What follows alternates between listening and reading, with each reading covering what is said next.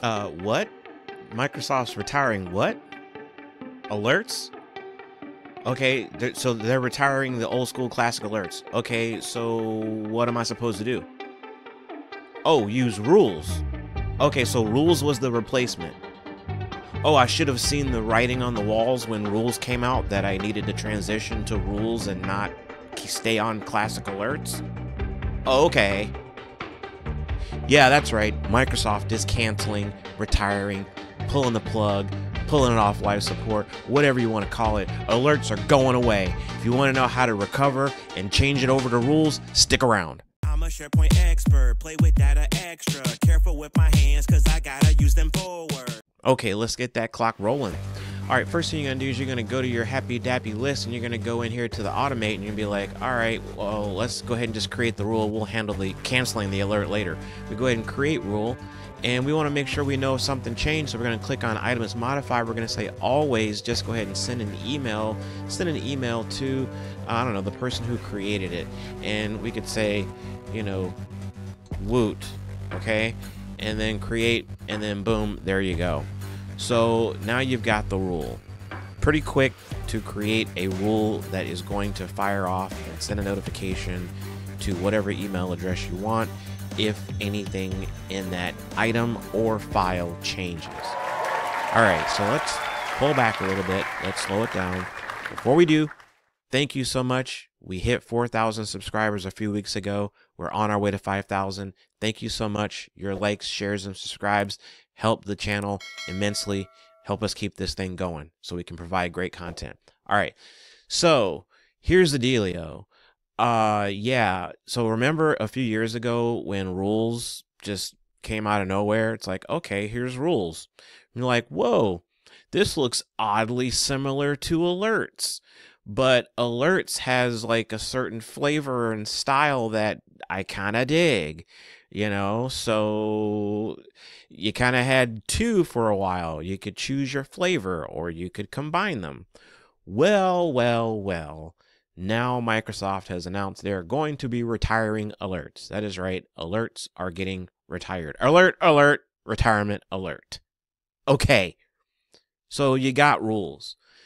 That's the easiest thing. Power Automate, if rules doesn't work for you, you're going to have to pop into Power Automate. That's a whole nother video. So let's explore the whole rule scenario. You know what? Before we do that, I will show you, if you want to delete the alerts, after you create the rule, you go to Manage My Alerts, and then you're going to look for, there you go. It'll be there. You can select it. You can delete it, blobbity blobbity. Okay? So there's how you examine those alerts and delete those alerts. So let's go back to our rules scenario. So rules can be found under the automate dropdown. It's the same for a list or library. So we're going to go to automate and we're going to go to rules and we can create, we can manage. Let's go ahead and create. And we just created one here that would fire off, send an email and a message if something got modified.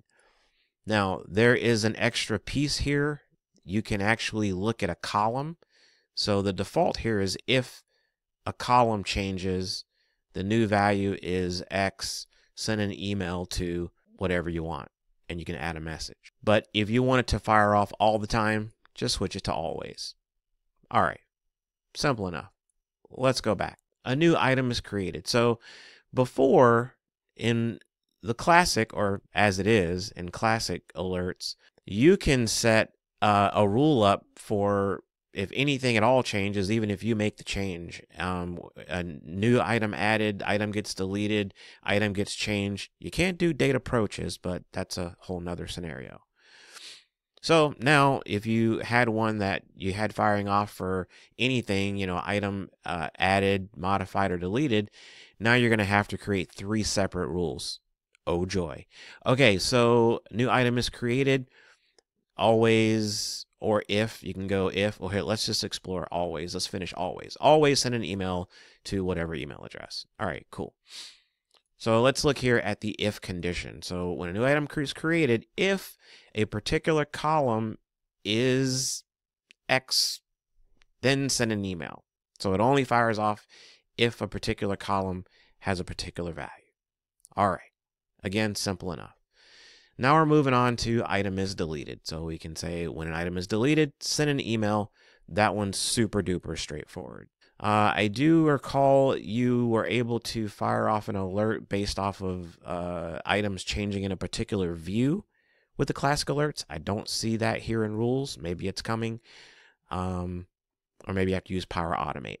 And then the final one here, which I will say is if you go to learn more and you look for this whole date approaches, you're not going to see it.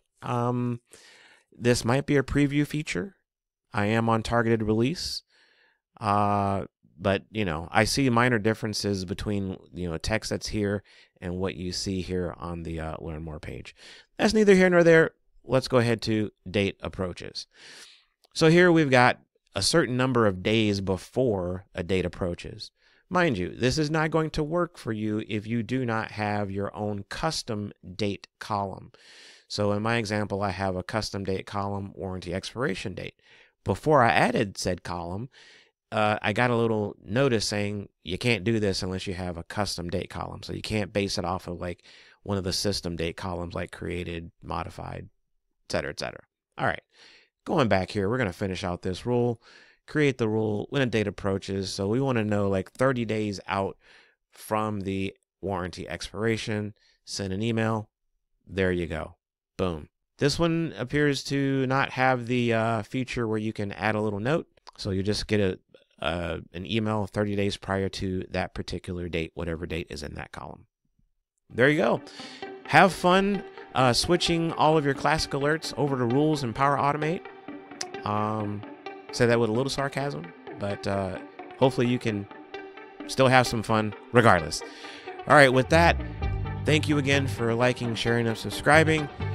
Remember, do the best you can with what you got.